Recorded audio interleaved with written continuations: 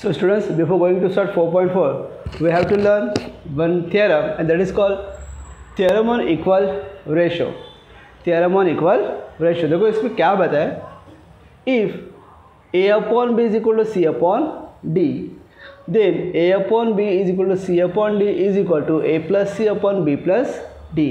मतलब क्या कि अगर ये दो रेशो सेम है, अगर ये दोनों रेशो सेम है, इक्वल है, तो इक्वल रेशो अगर इनको ऐड किया, इनको ऐड करने के बाद जो आंसर आएगा वो भी इक्वल ही होगा, वो भी क्या होगा, इक्वल ही होगा. Okay, that is called theorem on equal ratio. अब इसका एक एग्जांपल हम लोग एडिंग का एग्जांपल देते हैं. जैसे कि देखो कंसिडर क्या है, 2/4, 3/6 एंड 4/8. इसका आंसर 1/2 आएगा. 4 1 जा 4 2 जा 3 1 जा 3 जा एंड 2 1 जा 2 जा. ओके, जैसे मैंने कहा था ना, जैसे हम लोग a plus C is upon B plus D add करने के बाद ये जो इसके नंबर से ऐड करने के बाद भी आंसर सेम आएगा, right. C now 2 + 3 adding numerator and adding denominator.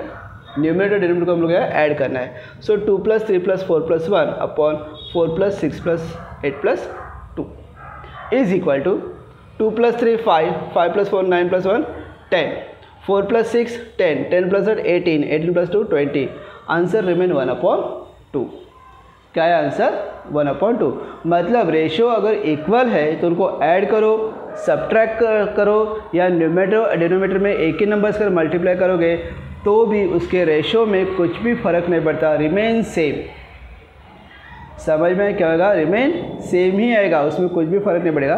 That is called theorem on equal ratio.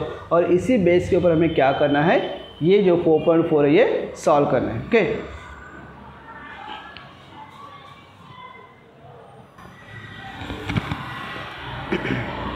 C now question number 1. देखो मैंने पहले कहा था ना कि theorem on equal ratio base के ऊपर हमारा 4.4 है. क्वेश्चन नंबर 1 में देखो x/7 = y/3 is equal 3x + 5y dash is equal to 7x - 9y dash dash. मतलब क्या, ये दोनों जो रेशो है, दोनों रेशो क्या है, इक्वल है. तो यहाँ के नंबर्स क्या होंगे, देखो x/7 = y/3 is equal to 3x. 3x मतलब 3 × 7 because x is equal to 7. x का डिनोमिनेटर क्या है, 7. सो 3x मतलब 3 × 7 + 5 × 3. तो 3 × 7 21, 5 3 जा 15. दोनों को ऐड करो, आंसर क्या आया, 36. क्या आएगा आंसर, 36. यहाँ पे देखो 7 × 7 49 -9 × 3 27. 49 - 27 आंसर इज 22. आंसर इज क्या है, 22. समझ में है ना.